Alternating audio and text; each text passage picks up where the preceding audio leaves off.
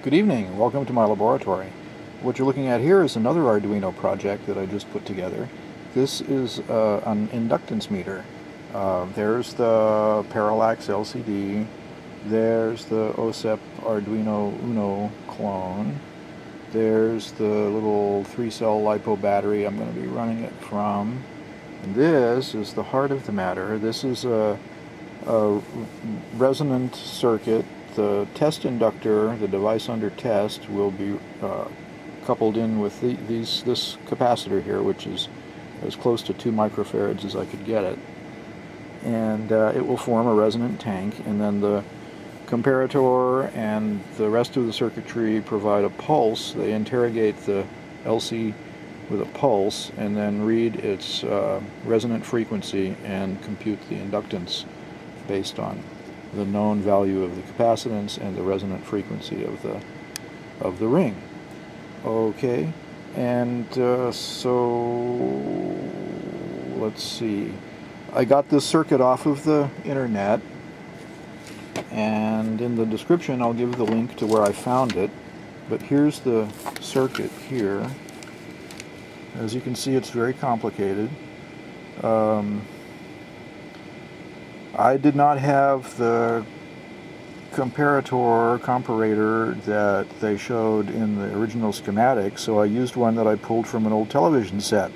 I found a KA393 dual comparator, op-amp kind of thing, in a TV set, so I pulled it out, one of the TV chassis that I was looking at. And the rest of it is just ordinary components. You need 2 microfarads of capacitance there. Hair. And that's where the device under test goes, and that's where from the Arduino pulse comes in, and there's your pinout, and there's your pulse to the Arduino, and that's the circuit right there. Okay, so and then of course I have the LCD hooked up in the normal way with the power leads and 1 signal lead. Okay, so let's see if I can plug it in now with one hand. Oh.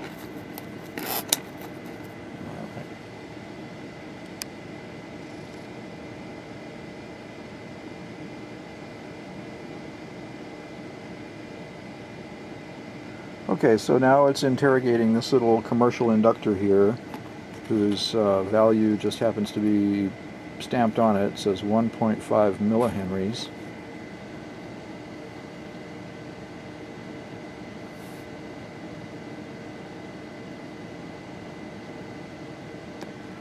Yeah, 1481 is closer than that.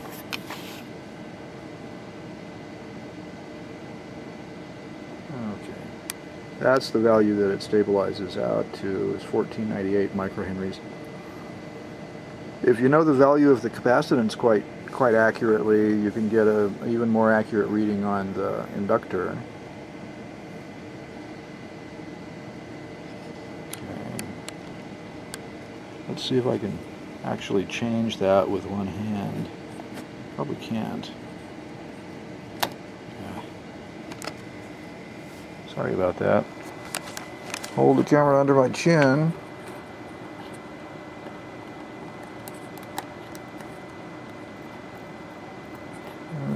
Put another inductor in there. This is a commercial Radio Shack inductor. It's supposed to be 100 microhenries.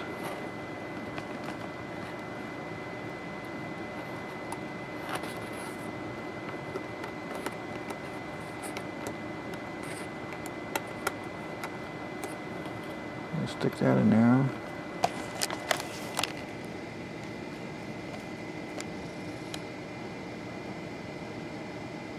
Not too bad. That's for that Radio Shack inductor.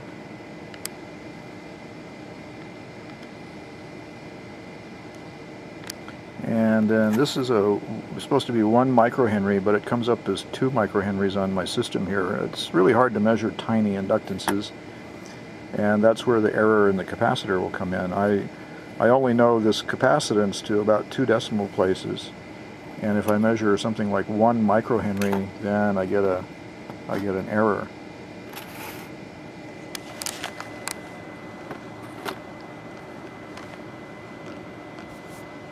I don't even know where my glasses are.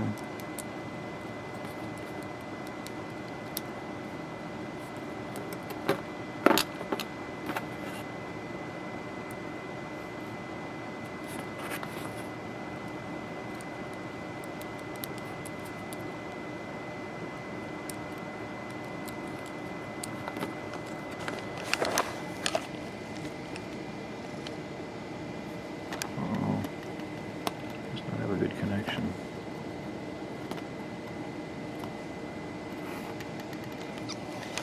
Oh, did it break it?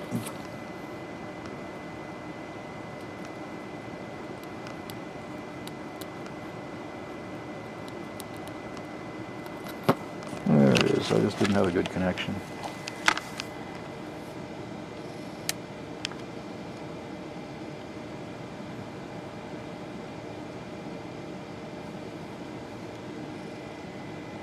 Okay, and by adjusting some of the parameters, the timing parameters in the software, oh, there it read 1 microhenry. By adjusting some of the parameters in the software, you can probably get a little bit more accuracy on these small inductors by changing the pulse duration that it sends out. But as you can see, it is measuring. It's getting between 1 and 2 microhenries on that little inductor there. And then I have one more commercial inductor. It's this one. This one's marked 472J.